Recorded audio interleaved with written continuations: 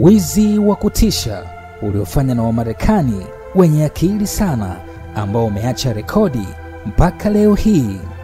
Wizi huo haukuwa wizi wa kawaida, ulikuwa ni wizi uliotumia akili kubwa. Huu ni wizi mkubwa wa fedha taslim kuwahi kufanyika Marekani mpaka kupelekea kitengo cha upelelezi FBI kusumbuliwa na namna ya kung'amua mhusika ni nani, kwani ulifanyika kiakili sana kwa kuhakikisha hawaache alama yoyote itakayowapa FBI pa kuanzia katika chunguzi zao. Wizi huu ulifanyika zamani kidogo. Wizi huu ulifanyika mwaka 1997 katika jiji la Los Angeles, LA, kwenye himaya yake ya California, katika kampuni ya usafirishaji fedha iitwayo Dunbar. Hii kampuni ni moja ya kampuni kubwa na kuaminika nchini Marekani na kufanya kuwa na matawi mengi nchini humo kutokana na huduma zake bora.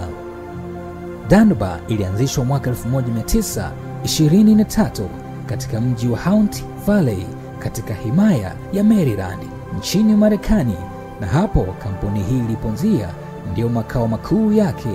Baada ya muda wa kampuni hii kufanya vizuri, ilipelekea kufunguliwa kwa matawi mengine katika himaya zingine na hadi kufikia kufunguliwa katika jiji la LA, Los Angeles, ambako ndiko historia imekuja kuwekwa na mafundi hawa hatari kabisa, mafundi wa wizi.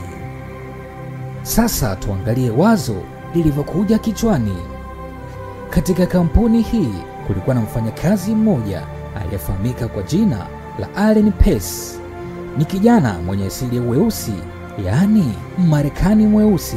Alikuwa mfanyakazi wa muda mrefu tu katika kampuni hii mpaka kampuni nayo ikawa inamwamini sana na kumpandisha cheo kwa kuwa mkaguzi mkuu wa usalama wa mkoa.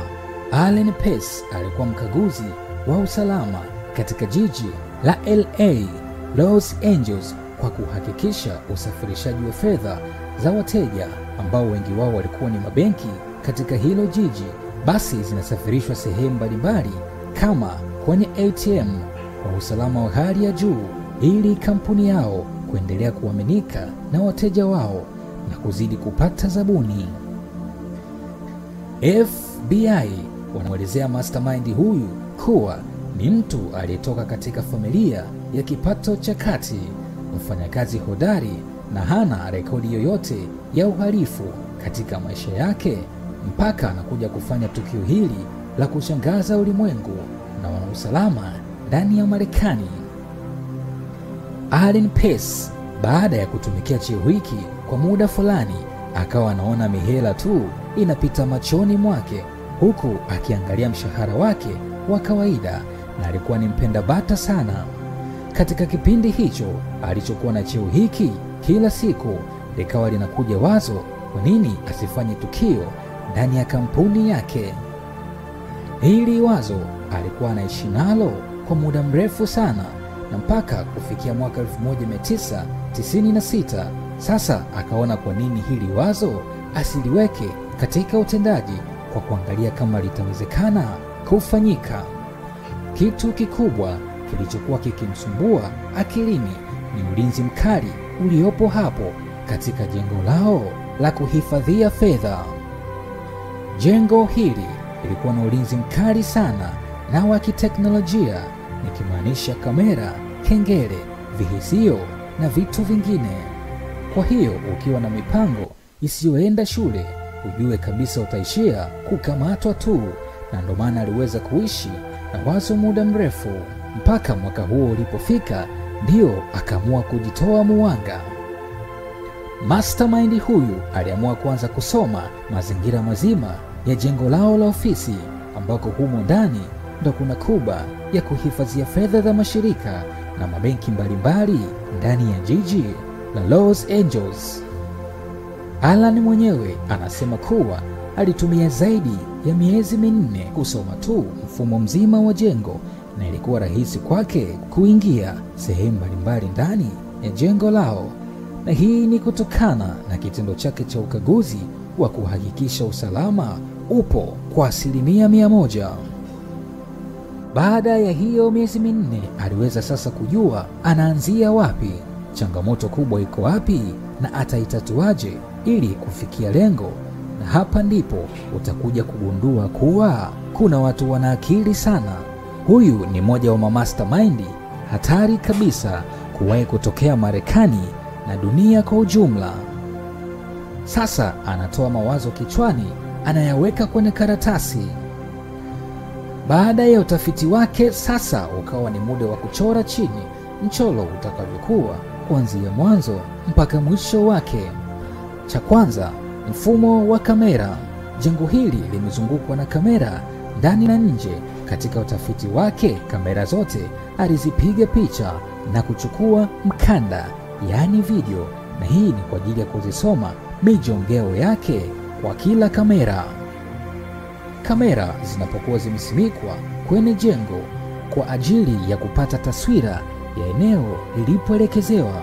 Sasa yeye alikuwa akihitaji kusoma namna zinavyozunguka kwa kuangalia video yake mara nyingi kwa kila kamera aliyoivuta. Tutakuja kuona faida yake huko mbeleni.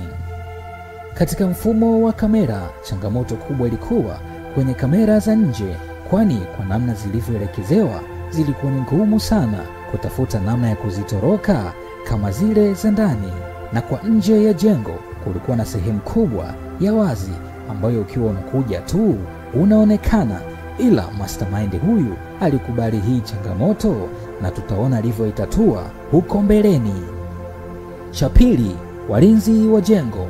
Mfumo wa ulinzi watu katika jengo hili ulikuwa hivi: kwa nje anakaa mlinzi mmoja na ndani ya jengo wanakaa walinzi 4, ambako kwenye korido kuna mmoja ambaye kazi yake ni kuzunguka zunguka, mwingine anakuwa karibu na kuba, na wawili waliobakia wanakuwa kwenye mfumo wa kuangalia kwenye runinga zinazounganishwa na kamera za jengo. Changamoto kubwa iliyokuwepo hapo ni namna ya kucheza na akili za walinzi ili kuwazidi kete na kufanikisha wizi. Kwa hili Alan Pace alikuja na njia ya muda. Tutakuja kuona mbeleni njia ya muda ikoje na liwezaje kumsaidia kucheza na akili za walinzi. Cha tatu, kila kampuni au shirika linakuwa na namna yake ya kuficha kifaa kinachohifadhi rekodi za kamera ili kuimarisha zaidi ulinzi wake, na ndivyo ilivyokuwa kwa Dunbar, na wao walikuwa na sehemu yao ya siri ambayo Alan Pace mwenyewe alikuwa hajui, na katika utafiti wake wote hakubaini ni wapi katika mchoro wake ili apajue.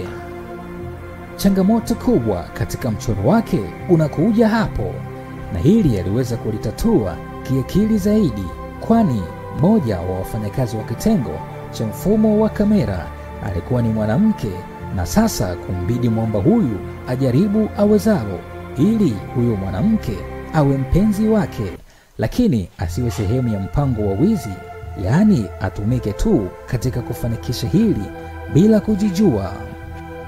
Hapa palisumbua sana, kwani hataki awe kwenye mpango na anatakiwa pia amtongoze ili awe mpenzi wake, na ndiyo mchoro umwelekeze ni namna gani atatumia hayo mahusiano kukamilisha wizi wake. Swali lililokuwa likimsumbua huyu mastermind ni je, akipigwa kibuti itakuwaje? Au akimstukia kuwa anamtumia wakati wako kwenye mahusiano itakuwaje? Ila alijiandaa, yote tutaona huko mbeleni. Cha nne, siku ya ufanyaji tukio iwe lini? Na hapa Alan Pace alichagua siku ya Ijumaa, na hakuichagua tu kama kubahatisha, bali ilikuwa na faida yake. Hii ni siku ambayo ndani yake aliweza kupiga ndege wawili kwa jiwe moja. Yote tutakuja kuona faida yake huko mbeleni. Cha tano, kuba ya kuhifadhia hela ina namba za siri ambazo hata wale walinzi ukiwadhibiti vipi, ugumu utakuja tu kwenye kuifungua, na hizo namba za siri anazijua bosi tu. Na huo muda wa tukio uliopangwa kufanyika kama mchoro unavyotaka, mkubwa bosi anakuwa hayupo kazini. Makala hii itaendelea katika akaunti yangu mpya ya Davista Mata Historia. Isearch kwa jina hilo hilo la Davista Mata Historia, kisha kule utakuta mwendelezo kuanzia episode ya 2, ya 3 mpaka mwisho. Makala hii imeandikwa na Comrade Sabur. Unaweza kumtafuta Instagram kwa jina lake la Jue Historia. Instagram napatikana kwa jina hilo hilo la Davista Mata. Mambo vipi? Mimi naitwa Davista Mata, Mr. Facts. Asante sana kwa kunichagua, asante sana kwa kuendelea kunisupporti. Leo nina kitu kipi ambacho naomba nikufahamishe. Nimeanzisha account mpya ya YouTube na hii account inaitwa Davista Mata Historia. Lengo zaidi la kuanzisha account nyingine, kwa sasa nataka nitenganishe story na makala na simulizi.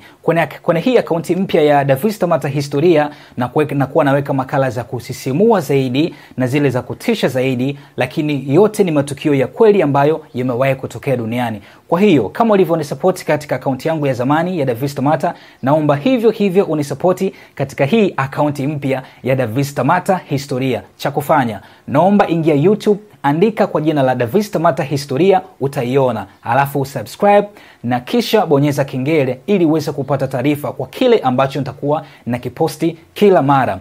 Kingine nimeanzisha group langu la WhatsApp kwa ajili ya historia pia, na kukaribisha kwenye hili pia. Gharama ni nafuu zaidi, 2500 ambao ni kwa mwezi tu, kiasi ni kidogo kabisa. Karibu sana tuweze kujua tumetoka wapi, tuko wapi na tunaenda wapi, kwa sababu historia ndo ambazo uwaga zinatuwezesha sisi tujue tumetoka wapi, tunaenda wapi na tuko wapi. Mimi naitwa Davista Mata. Nikushukuru sana kwa kunisupport. Endelea kunisupport kwa sababu still bado nahitaji support yako. Bado nahitaji support yako. Kwa hiyo nakuomba sana. Asante sana. Mungu akubariki sana.